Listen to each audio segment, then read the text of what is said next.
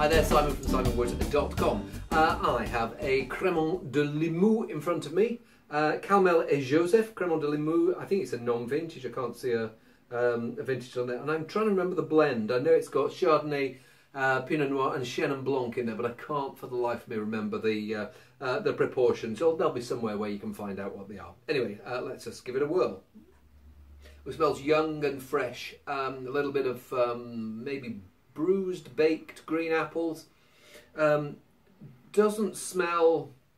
I'm not sure how long it's had on lees. I think I've read somewhere it's about 15 months, which is what they do with minimum for Champagne. But we're further south from Champagne here, and but similar soils.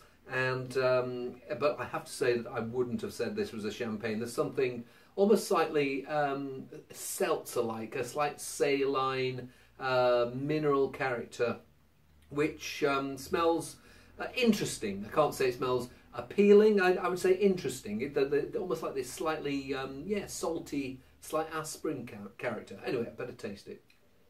Slightly bruised, burnt, stroke baked apple character.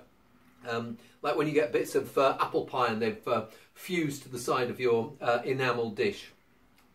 And there's this, I don't know whether it's the Chenin Blanc that's giving this character at the back. That slight appley nuttiness.